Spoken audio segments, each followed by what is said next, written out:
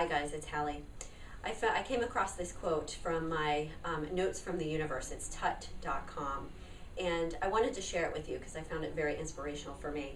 For every setback, disappointment, and heartbreak, you need to ask yourself, what does this create the opportunity for?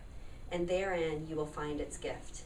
Job seeking and changing careers, guys, I know is really hard.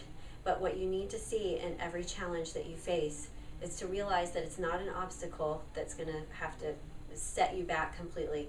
It's a challenge to overcome. And there's always an opportunity to learn or grow from the challenging and difficult times we have.